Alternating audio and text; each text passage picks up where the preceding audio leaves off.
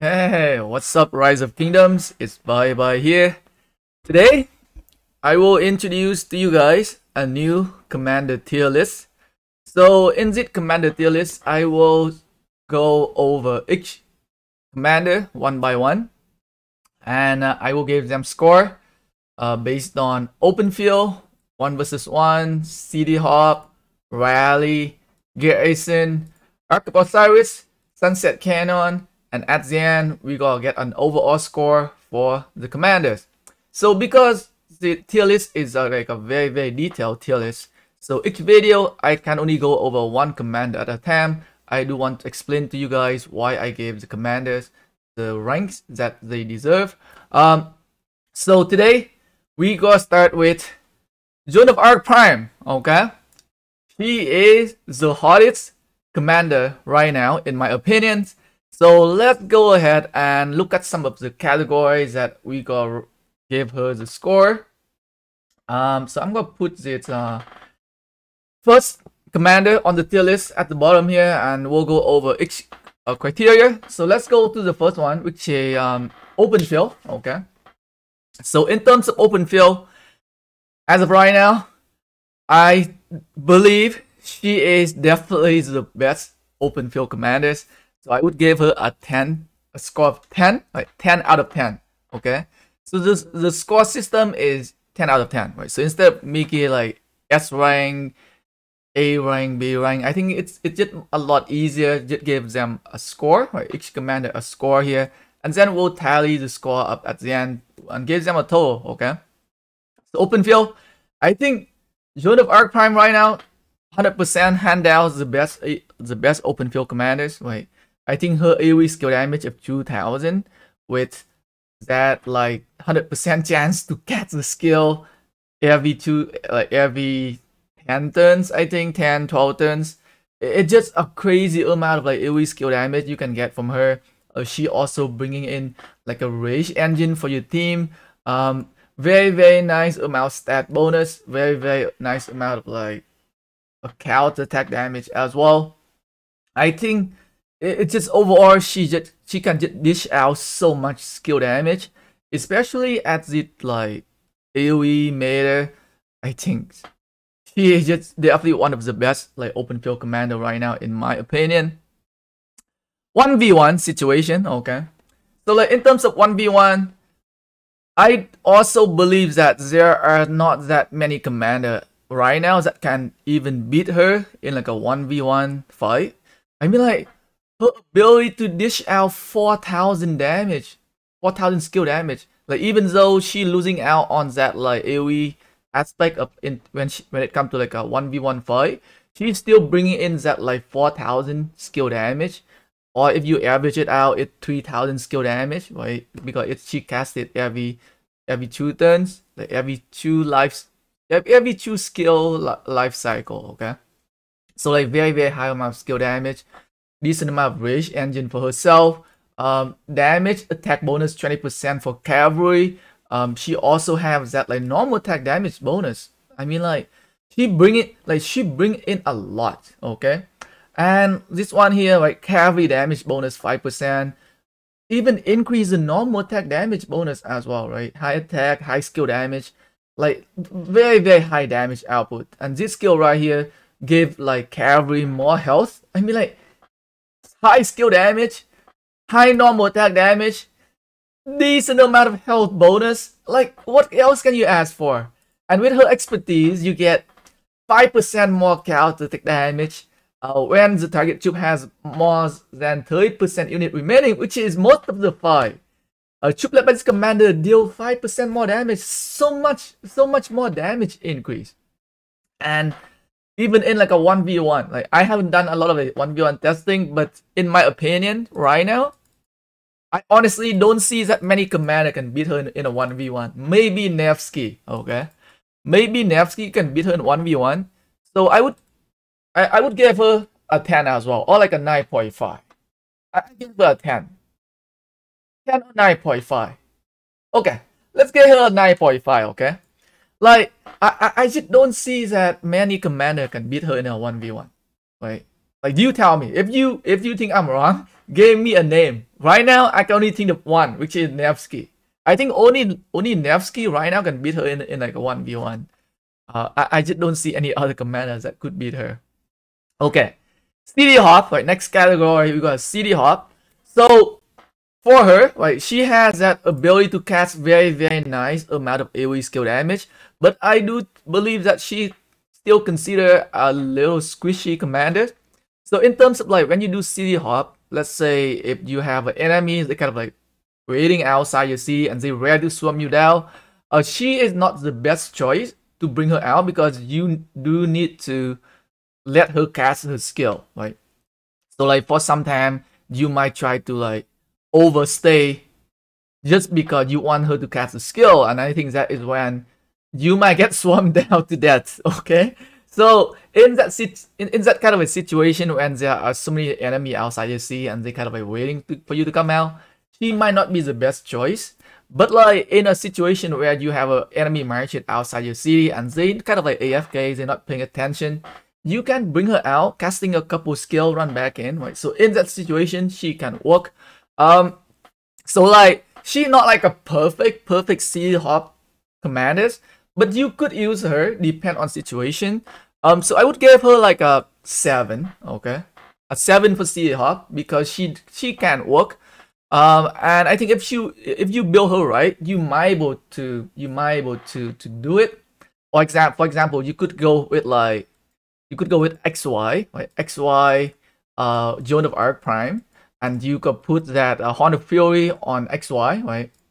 So that you can cast your skill very fast and jump in the city. A little risky, like, a little risky with XY and Joan of Arc Prime, like city hopping. I mean, like, if I am outside your city and you bring your XY and Joan of Arc Prime out, and you're gonna be dead to me. Because I'm ready all the time, unless I mean I'm eating something and I'm playing with one hand, then maybe you can get away. But depend on situation, right? Sometimes it can work. If you know that the enemy doesn't pay enough attention to you, it could work, right? XY and Joan of Arc Prime come out very fast cast skill. You can dish out some really nice skill damage and run back inside the city. Okay, so 7, I think 7 is a good score for her for CD Hop. Next one, let's talk about rally. I've seen people using her for rally, flags, gate. I think rally the gate was good. I think because of her AoE skill damage, she can prevent the enemy from reinforcing the gate. She can also hit on counter rally, right? She is a little squishy, okay, right? When it comes to like big players swarming down her, you might not able to kind of like reinforcing the rally fast enough. And in terms of like a single fight against the structure, she might not be the best choice right now because most of her skill are utilized on the open field, right? So is there really no specific skills that can work in like a rally situation? So like some of the other commanders, they might not able to beat her in like a 1v1 on the open field, but when it comes to a rallying structure, there are other skill kick in. For example, let's say if we have some what are like for Attila, for example, right? Like Attila has that skills that when he rally, this one second skill, right? Right. So this one right here, when attacking stronghold city, troop led by the commander gain 5% damage bonus, defense reduction 25% to the target, right? So that when you do like a 1v1 test, this one doesn't kick in, right? So Joan of Arc Prime might have the upper hand, but when it comes to like rallying structure, some of the commanders, they do have that like specific skills that only work for when you rally structure, right? So there might be some better commanders than her, but I wouldn't say she not like usable for rally, right? I've seen many people using her for rally and it can work, and it also depend on your team reinforcement as well, and sometimes it also depend on the battlefield, like how much of like your troop, how many allies you have behind the rally to reinforce the rally, right? I think to reinforce the rally like effectively, to keep the rally always above 1.5 million for flag rally or like 2.5 million for gate rally, it's very important. It can affect the outcome of the rally by a lot. I do like the idea of using her rally for like either doing gate rally or counter on the gate rally. flag rally, maybe not too much. But could be, like, could use, like, if you see there are like people trying to reinforce the flag, and you try to get some like AoE value in. But I think, in my opinion, I think she's best to use for like gate rally or counter gate rally, because there are so many enemy behind the gate. Sometimes they try to come out, and you might be able to get that AoE skill damage value in. For flag rally, sometimes people just stay inside the city. It could be difficult to hit the marches. Okay, so for rally, I would give her like an 8, right? Usable. I've seen many people using her before, but is she a perfect option? I honestly don't think she's like a perfect option right now. But hey, I've seen people using her here and there, right? And she provide good outcome, right, for the rally. Okay. Garrison. Oh shoot, what happened here? Should you be using her for Garrison? Okay. So like her 4th skill is probably one of her best skill, like that help her casting her active skill once again. Only work when she on the map. So you can be losing out on that aspect if you're using her for Garrison your city. But she does have a very high amount of skill damage. Her stat is okay. But I wouldn't recommend you to use her for Garrison. In terms of Garrison, I would give her either like a 5 or 6. I'll give her a 5.5, okay? For Garrison. Alright? Makes sense? Alright, next one, let's talk about Ark of Osiris, or like Osiris League season. I think it's pretty very easy to spot her in OL. Like, if you guys spectate some of the OL match now, you'll see her being used a lot. I think she is definitely the top tier commander right now in Ark of Osiris. Very versatile, very fast, right? I mean, like, outside of Alliance territory, additional 10% march speed bonus. So she bringing in that 20% march speed bonus in Ark. Very nice amount of AoE skill damage for the murder ball fight in the middle. Fast for reinforced building. You can use her for rally structure as well. I mean, like, I would definitely give her a 10 right now, okay? Right? I honestly don't see any other commanders that can top her right now in Ark of Osiris. She's definitely my #1 choice. If I had to pick, let's say if you say, okay, bye, pick one commander to use in Ark. Joan of Arc Prime, hand down. I would pick her over Nevsky. Nevsky is good, but I think Joan of Arc Prime bring a lot more value for that big ass murder ball fight in the middle, okay? Sunset Cannon, okay. Let's say if you love using, like, let's say if you kind of like competitive in Sunset Cannon, you wanna get some like good commander for Sunset Cannon. Joan of Arc Prime is a very good choice, man. She in the back row, Joan of Arc Prime in the back row can be crazy. If you put her with like either XY Joan or Nevsky Joan in the back, I mean, like, the damage she can deal is just nuts. Okay. I would pick her. I would definitely pick her for like Sunset Cannon backline. Crazy amount of skill damage. And I would definitely give her. I mean, like, I want to give her a 10. I think she could be a 10. I think she definitely a 10. Like, Rage Engine for your other marches, crazy amount of AoE skill damage, crazy amount of like damage boost increase. I mean, like, she gotta be a 10 for Sunset Cannon. She has to be, right?